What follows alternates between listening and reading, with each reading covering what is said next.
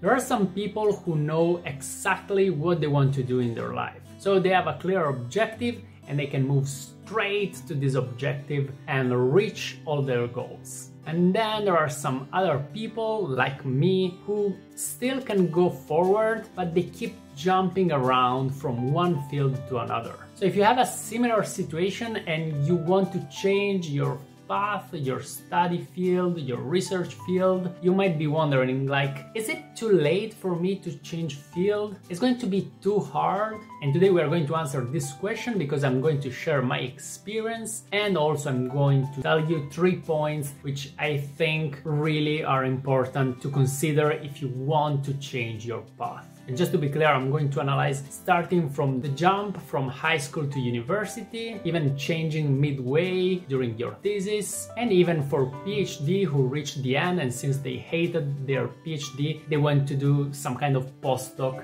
which is totally unrelated to their PhD. So let's get started.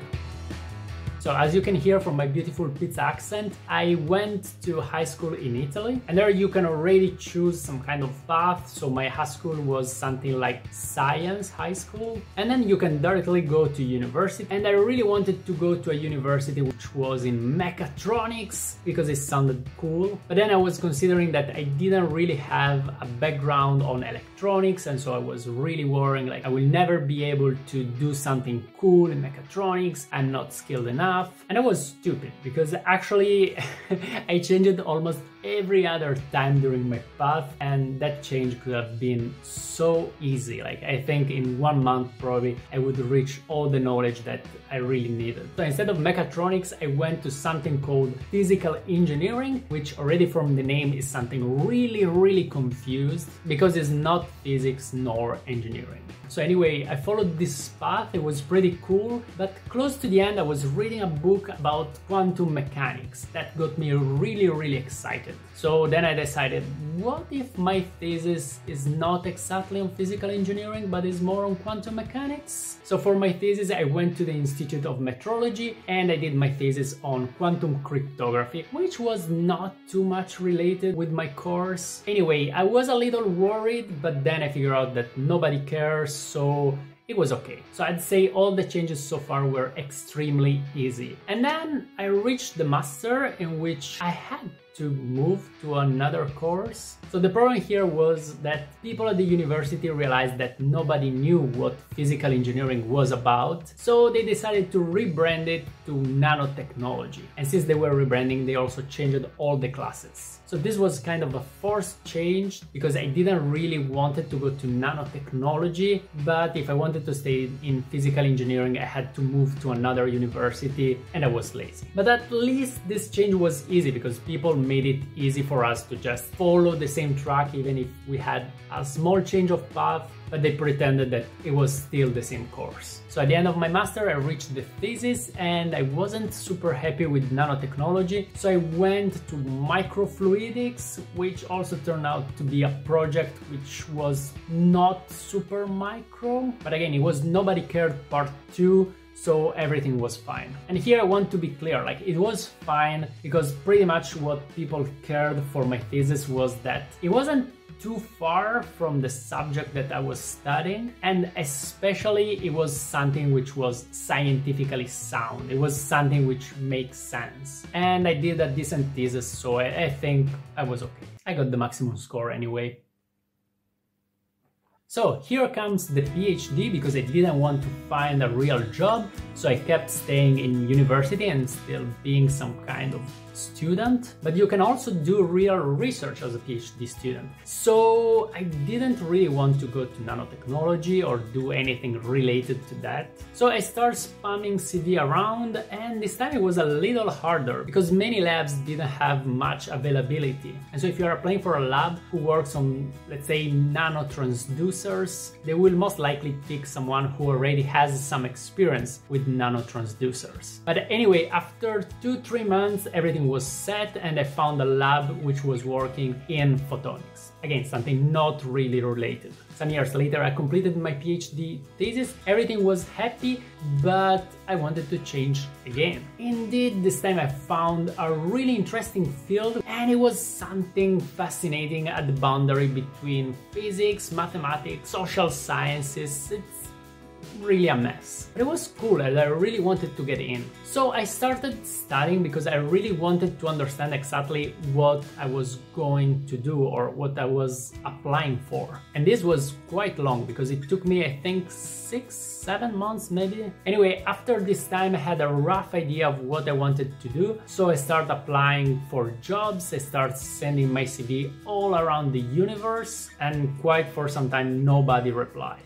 You see, the problem this time was that really people were looking for someone with the skills in that specific job. And it was really hard for me to say, like, you know, I still have some skills that are pretty interesting for this job, or that can be useful, or just please take me, give me money. So at the end I had a really cool opportunity with a professor who told me, like, I cannot give you directly a job, but we can apply together for fundings. And if your project gets funded, you get the money. So we applied for several fundings, and some months later I finally got the answer that I was accepted for a fellowship, especially the Marie Curie fellowship, which was the coolest one. No offense for all the other fellowship. And that's how I got this last job that is what I'm doing right now. Was this last transition easy? Not at all. And in total I stayed 2 years without working, at least without being paid, because I worked a lot.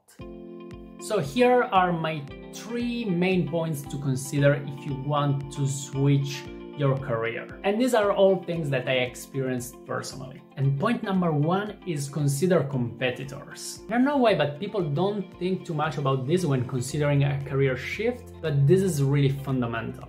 So are you going to have some competitors or not? Because maybe you are shifting from one university course to another, and you know the people that are going to apply for the second course are really small number and there are lots of places, then you don't really have competitors. The only thing that can prevent you to make this shift is someone decides that you're not skilled enough. But if you're going for a specific job, then there is going to be 1-2 places, and you know there are a lot of people that probably are going to send their CV for that. So you don't just need to know that stuff, you also need to be in the top rank, and this is going to be really hard. Point number 2, this is a little more straightforward, is how far is your initial field from the second field, the one where you want to go. This is important for 2 reasons. So the first one is how much do you need to study, because of course if the second field is really far, then you need to study a lot of things to be able to do anything in that other field. The other problem that is not that straightforward is the fact that actually people are going to judge you, to judge your CV. And if your initial field is really far, it's possible that they don't even know what you do, what your skills are. So it's really hard to judge you. And if they need to judge you and they have a list of candidates and they don't know how to judge you, probably you will be at the bottom. Point number 3, how much effort are you going to put in this transition? And this is not just something motivational, it's mostly like considering your situation. Because maybe you have all day free, so you can put like 12 hours per day, but your situation might also be really different. Maybe you have a family, you have a job, and you cannot quit the job. You cannot stay 1 single month without a salary. In that case, maybe you have just a bunch of hours per day to dedicate to this transition. So after considering all of this, I have an extra tip, and is learn how to sell yourself.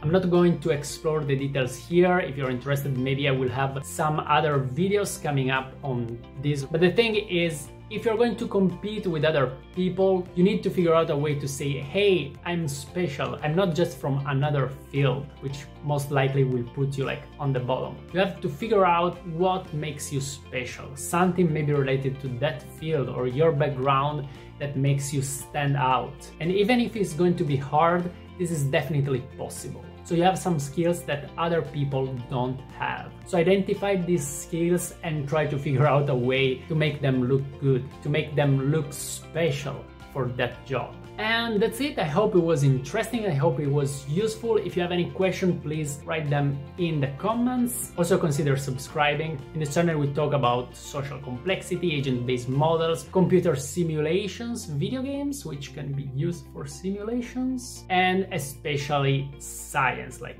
what is science, how it is made, and the journey of a scientist into science. And thanks for listening, and see you next time.